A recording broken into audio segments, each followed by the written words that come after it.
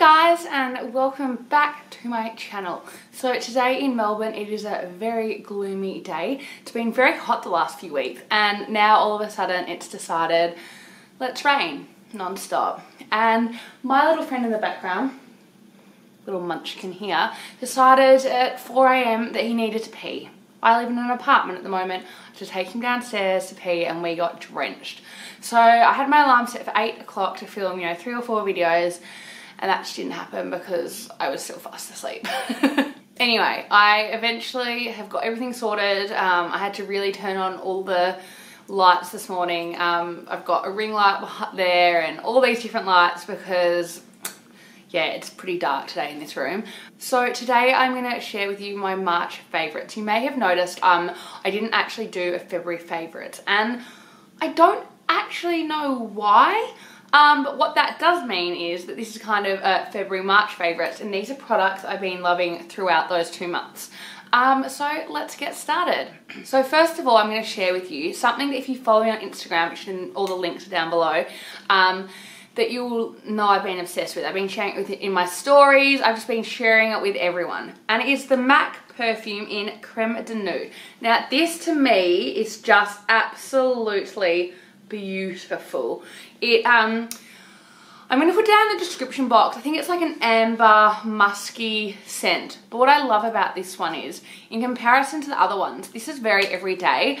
You can wear it, to a picnic, to a date, every day, to work, to school, to uni, to the gym if you feel like you want to. I just love it. It smells, oh my gosh, it really smells amazing. And I have to be honest with you, for a perfume, this is quite, it's like affordable. So, if you get a 50ml of a Chanel perfume or something, might cost you $150 or 160 Australian dollars this is, where this was $84 for 50ml. I'm not saying that's cheap, but it's on the cheaper side for when you go into fragrances. And this is a firm favourite. I've been using it every single day since I got it at the start of March.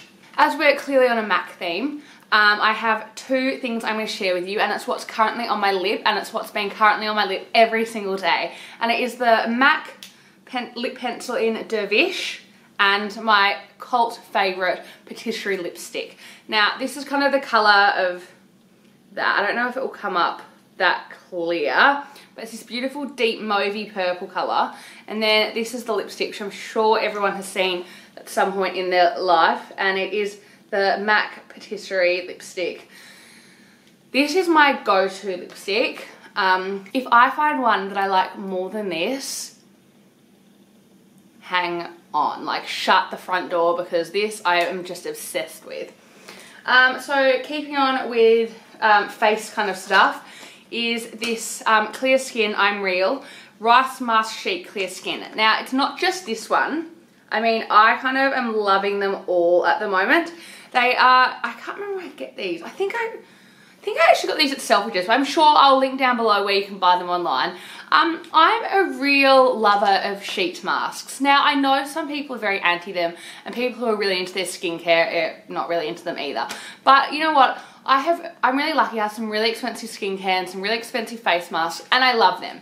But when you just want to get in the bath, have a relaxing night, and really relax and kind of treat yourself to a relaxing night, these are perfect. And what's great about these is you just can relax when you put them on. And I always feel so much more rejuvenated after wearing one of these. And yeah, I really recommend these, and I've been using these all throughout March. Next on my list of goodies for March is the Bondi Sands Everyday Gradual Tanning Milk. Now this, sorry about my lights, I haven't figured them out quite yet. But this is a gradual tanning milk body moisturizer, dual action formula, and it's got cocoa butter scent. Now, I have always used the Eco Tan Winter Skin Gradual Tan. I love it, and I'm always going to love it. But I heard really great things about this, and I was a little bit skeptical. And the reason I was skeptical is I'm super fair-skinned, and I didn't, a lot of these tans make me go orange, and if they're streaky, it's a disaster. And gradual tanners sometimes can be streaky. They shouldn't be, but they can be. The magic of gradual tanners is usually you can kind of put it on. It doesn't matter if you miss a spot, 'cause it's not too obvious, and it takes a few days to build it. Everyone was raving about this, so I tried it, and I have to say I love it. The scent's amazing. When you put it on, it stays kind of like that sticky, wet feeling. I would say for 5 minutes. The Eco Tan does dry quicker. But I mean, I got this 3 weeks ago, and like, seriously, what? I'm obsessed with this. I'm putting it on most nights. It's great just to keep that summer glow. And I mean, before I go to Bali in Europe, I'm definitely going to be putting this on. So I'll be coming from Melbourne winter and I'll need a bit of a glow. But yeah, I'm absolutely loving this. So my last thing is, the last thing for, you know, skin care is this Frank Body Cacao Coffee Scrub. Now, as you'll notice, sorry, I think the lighting's going to be a little bit funny for this one. I might just put it back here with me. Sorry, I'm looking in the viewfinder trying to find out what's happening. But this is, I can actually open it. Oh, the reason I have a new one is because my one's nearly empty in the shower and I didn't want to show you a dripping one in the shower. Here we go. This is a better way to show you. So this is the cacao one. I like any of them. I think they're all fantastic. And what I love about them, apart from the fact they do make a huge mess in your shower, and that it's not great, or in your bath, wherever you use the scrub, I do love the result. So when I use the scrub, I let it sit on and I do something else like washing my hair, or, you know, I don't know what else you can really do in the shower, not much, sit there basically. And then I rinse it off and oh, the result is amazing. Your skin feels so smooth and I just love that feeling, and it's great to use before you put on fake tan or before you put on gradual tanner. I use this maybe every second day and I just do a little bit, like just half a handful, and I just put it all over my body and I absolutely love it. So the last, now that was the last thing in skincare and whatnot, but this is the last thing in home beauty, I don't know. Anyway, so this is a candle from one of my favourite brands in the UK, Cowshed. Oh, I really miss London, guys. I've had one of those weeks where I'm bit sad, and it's called Moody Cow. Now they always have really funny names like Grumpy Cow, Old Cow, Moody Cow, and it's just beautiful, beautiful. I don't think it's going to show up on the viewfinder because it's just a little bit too bright because it's white, but it's just beautiful kind of white prints with not grass but different grass patterns around it, which sounds weird, and it says Cowshed, and I love how understated these are. You don't know that they're quite I mean, they're not as expensive as Jo Malone, I don't think, but they're a really beautiful candle. And then, do you know what else I love? A lot of candles, when they're white, they get that black rim when you burn them quite a lot. This one doesn't. Oh, I mean, you can see I've used quite a bit of this, but I absolutely love this. And if you ever can get, yeah, I think you can buy them Selfridges online. I'm not sure where you can buy it. Again, I'll link it down below, but I have about 4 of these I brought when I was in London. Before I start clothes, I have 2 book/calendar things. So the first thing, any of my friends watching this will know it's no surprise, is this Doug the Pug calendar. Now the reason I love this Doug the Pug calendar is because I love Doug the Pug. Now if you do not follow Doug the Pug on Instagram, you're missing out. He is friends with Justin Bieber, he is friends with Adele, he's friends with Nicole Kidman, he's friends with Little Mix, he's friends with One Direct, he's friends with everyone that you can think of that's kind of famous basically. He has only, I think, 2.5 million subscribers on Instagram, and he brought out a calendar, and I mean, isn't this just like, seriously, are you dying yet?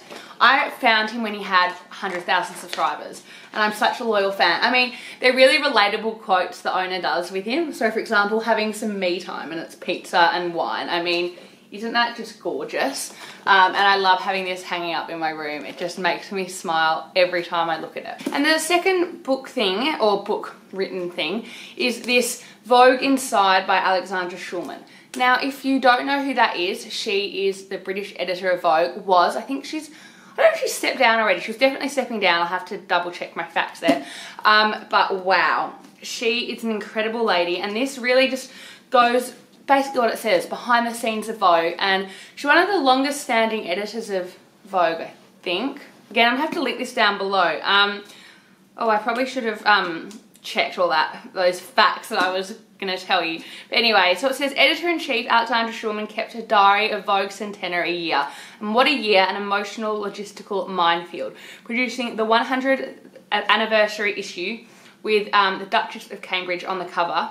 And I'm not going to read the whole back to you, but you kind of get the gist. And I mean, it's obviously a big deal to have Kate Middleton on the front cover because the royals are known for not really doing any magazine thing. So to have her on the front cover, I think it was an honour for her and an honour for them as well. I think it equally was such an amazing thing for both sides. Anyway, read this book, it's quite interesting. So I have 3 things left. Sorry if I'm talking fast, I'm aware that my videos are starting to get, I can look at the viewfinder, I'm like, oh, it's getting long. Anyway, fashion, shoes, right.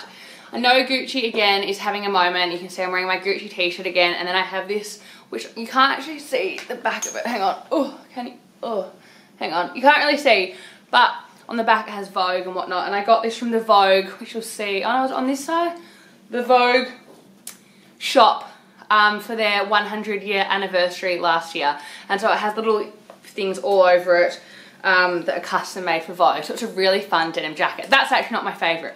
Point being, I was wearing the Gucci t-shirt. Gosh, I'm going off a little rant. Anyway, so these are my Gucci sneakers, and I'm absolutely obsessed with them. I'm wearing them at least every second day.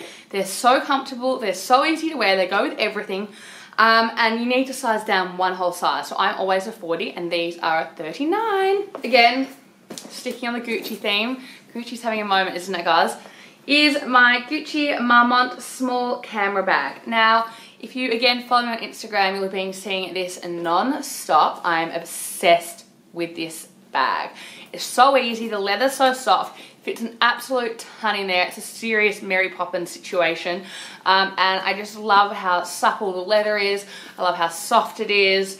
I took this out and had quite a big night, and it didn't get one mark on it. It had a little mark on in the morning, and I just wiped it off. So far it's just standing up really well. I mean, I know I've only had it for a few weeks, but it's a really beautiful bag and I'm really enjoying using it. My last item, I have had a lot of you guys emailing and sending me DMs on Instagram, and it is this dress, which I'm just figuring out how to show you. It is this dress from Target. Now, I think a lot of people were surprised. A lot of people were asking me because I wore this to a PR event a few weeks ago, and I've been outfit repeating with it majorly. And a lot of people were like, where's the dress from? Where's the dress from? And I think a lot of people were surprised when I said it's actually from the Dani Minogue Petite range at Target. Now, I don't know why petite, because I'm 5'7", which is not, like, I'm not that short. And it goes past my knees, so it's a fantastic dress. I absolutely love it. It's got little cold shoulders, so like the cutout sleeves, and it's a really beautiful dress. It's super flattering. It's great for summer, and I think it's going to be a great kind of transition into autumn. No, not autumn. Yeah, autumn. It's autumn. Yeah, autumn weather. Just as it gets a little bit colder, it's still got that summery feel without being too summery. But again, you can wear it in the summer and feel very summery in it. Anyway, I will leave links to everything down below.